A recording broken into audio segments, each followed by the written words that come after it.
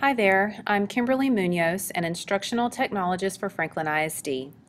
Today I wanted to talk to you about what to do with your science students when you don't really have access to models of the human body, but you want your students to really be able to interact and take a look inside of the human anatomy to help them grasp those concepts.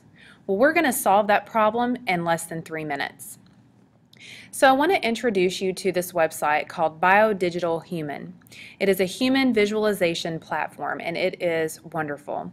I'm simply just going to create an account, which I already have one through Google, and it's going to sign me in.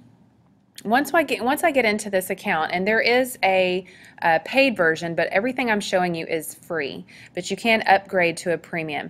But you're going to see that with the free version you get so many things to help your students interact with the human body. So here we have a skeletal feature that it automatically rotates as you come in. You have mouse controls over here that allow you to zoom in or actually allow you to move up and down the body. You have this scrolling item here to help you zoom in some more, and then you can move up and down the body as well. And the great thing about this is that they have all of these different systems that you can explore, and all you have to do is turn them on and turn them off. So for instance, if we wanted to study the digestive system, then basically we could turn that on, we could click and we can move the body around. We can even turn it, upside down or sideways, and then again we can zoom into those. Another great thing is we can also click on descriptions and turn descriptions on, and then when we click on items it tells us what that body part is and what its functions are. And you can also have sounds on here so that you know how to pronounce some of these items.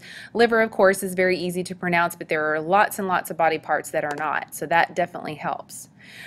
Also, it tells you more of the common conditions, and it allows you to click on those and takes you deeper into studying those different parts of the body.